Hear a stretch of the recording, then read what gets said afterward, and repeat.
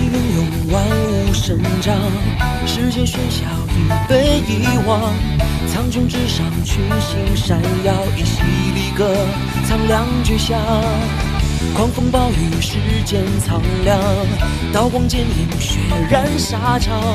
风云际会，一览天下，快意恩仇，心之所向。只身挥剑思量，这真相已被遗忘。万籁俱寂，这天地无尽苍茫。光阴荏苒，心愿难抛，终究难忘。无常浪，迎接无常空，人在深途，心已在九州。笑傲乾坤，舞动人生，天下苍生，悲欢离合。浩然正气，血气方刚，挥剑斩魔，把气吞山河。刻骨铭心，血染风华，剑笑云天，笑傲天下。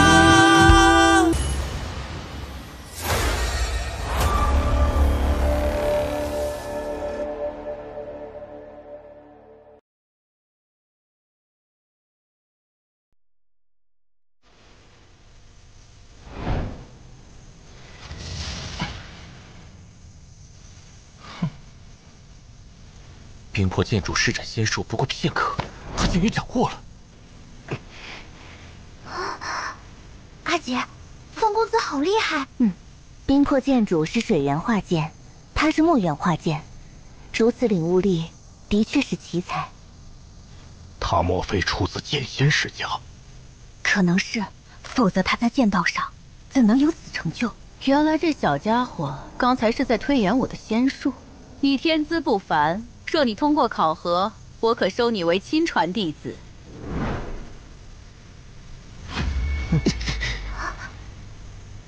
多谢剑主。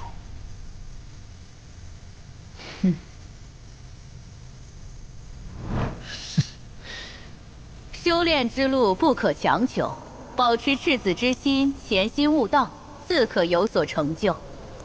问道结束，接下来便是考核。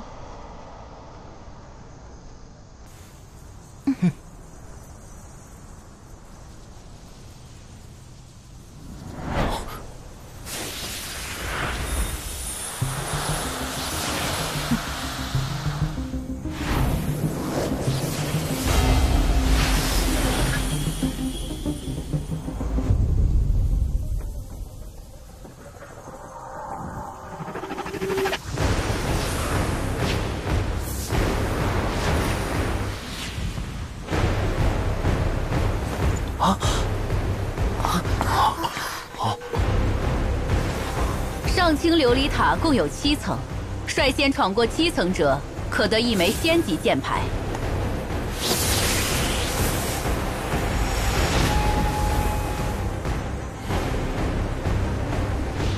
剑牌催动可以破开虚空域场，助人穿梭。闯过7层，皆可入我太一仙门。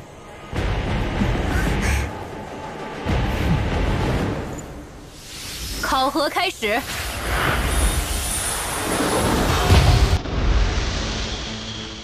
我一定获得剑牌。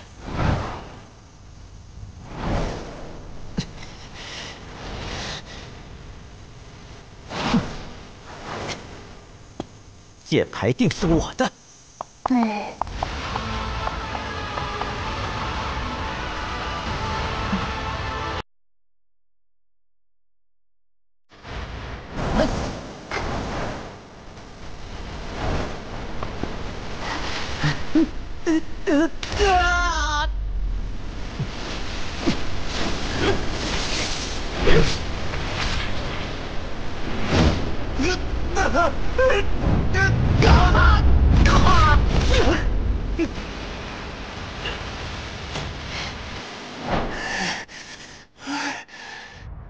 不知此次考核谁可多亏？那方浩悟性不错，我看他有机会。玄天宗的李星辰是天生星辰剑体，前途无限。星辰剑体的确非凡，不过这考核不仅考悟性，还有应变能力。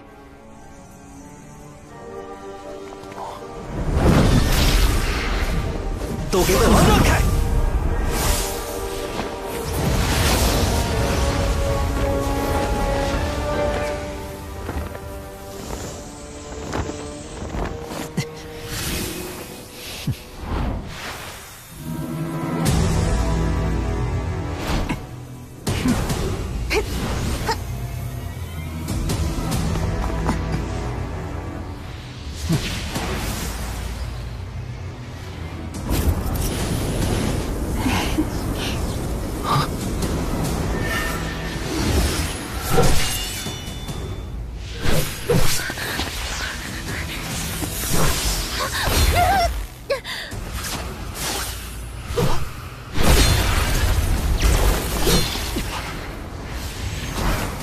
别小心，这是兵界禁制。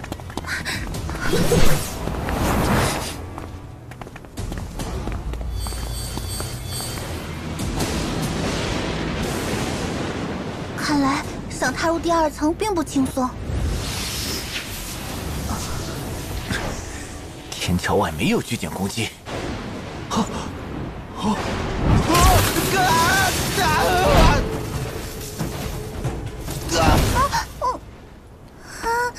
禁制启动的间隔时间是5个呼吸。第1次落下时将在距离50米处，第2次将在60米处落下，第3次又将在50米处。你们随我来。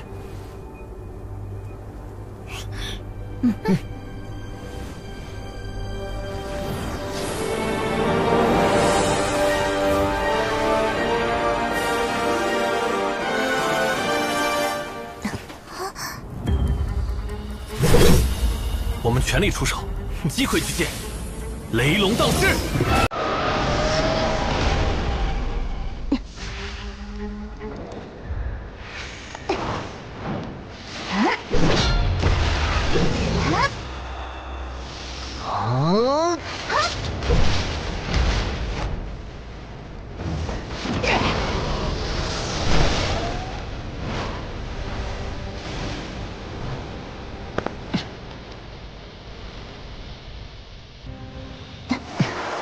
风公子又有巨剑落下，他居然停下来了。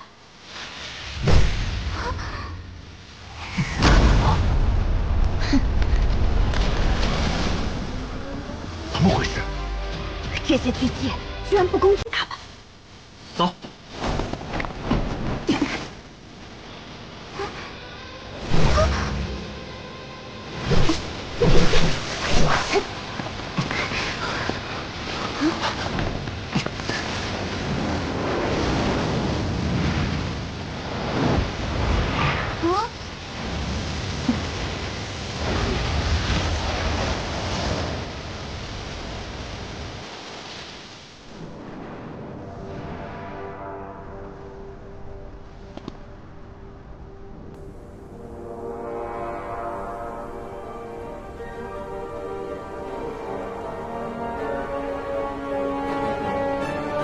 这里有些古怪。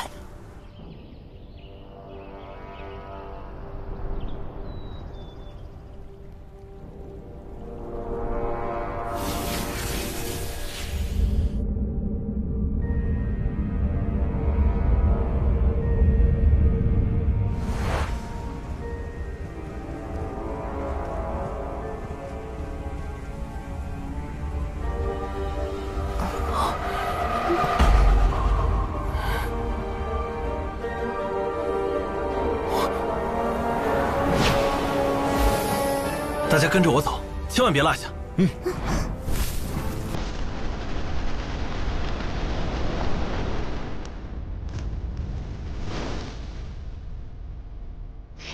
别闹！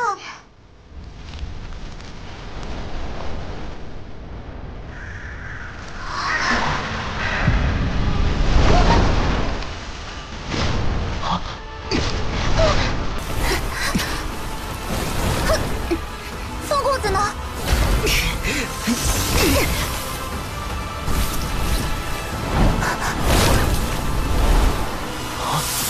这阵法不简单。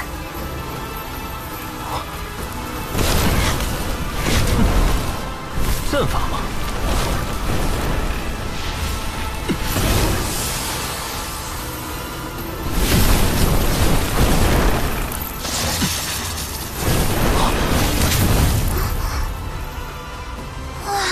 好险，差点就被阵法困住了。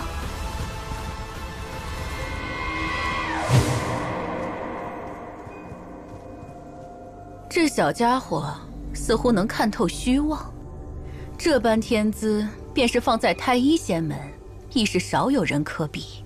不愧是木勋的儿子。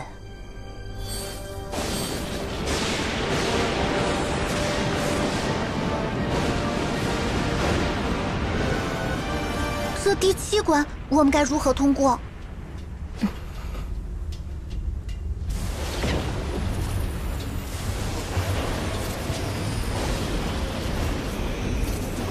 心中无惧，才能立克万法。若心有惧意，以弱三分，自然无法破开雷海。通过雷海有2个办法：一是直面雷霆，扶摇而上；二是感悟雷霆奥义，便可聚雷为己用，减弱雷霆之威。我先行一步。方公子小心！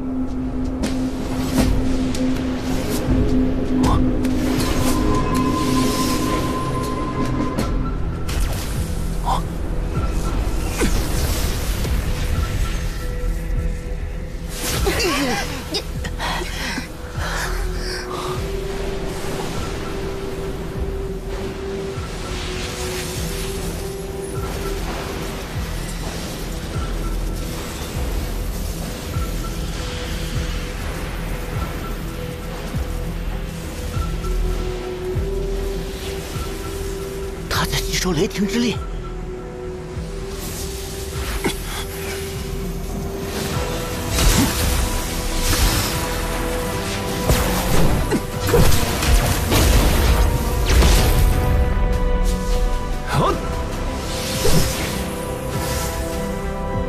好强，竟然一剑破雷海！这是以身化剑，方浩在剑道上居然有如此造诣。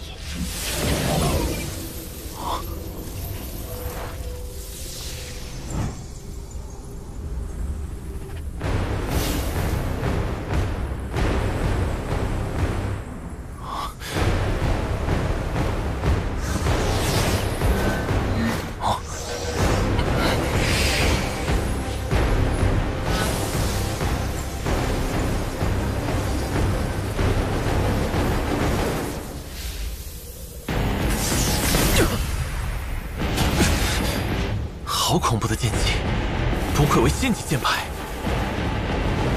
方浩率先闯过7关，得到仙级剑牌，可入我太一仙门。慢！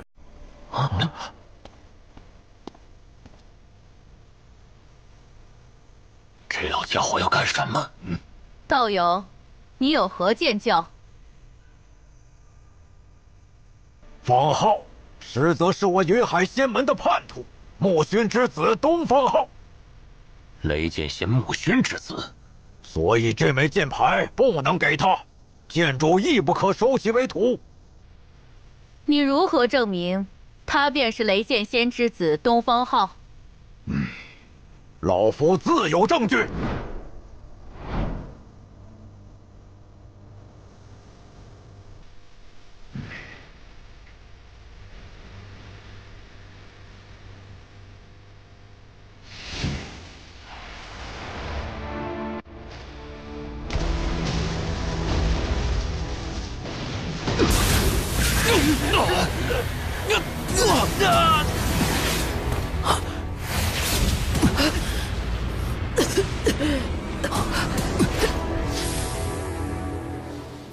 魔族之人，这画面中的人可是如今的方浩？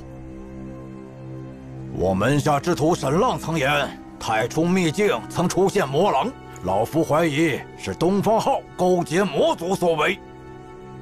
本座也可证明。本座代表玄天宗，请剑主主持公道。铁证如山，还请剑主拿下东方浩，为仙门除害。 为仙门除害，你凭借一个画面残缺的晶石印记就想定人罪状，真当我好糊弄吗？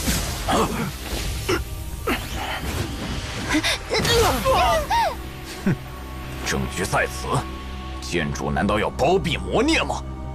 禀破剑主，你若庇护魔族余孽，九州仙门将再无你的容身之处。 就凭你们，也想代表九州仙门？剑主执意如此吗？若他真是木勋之子，我便一定保护他。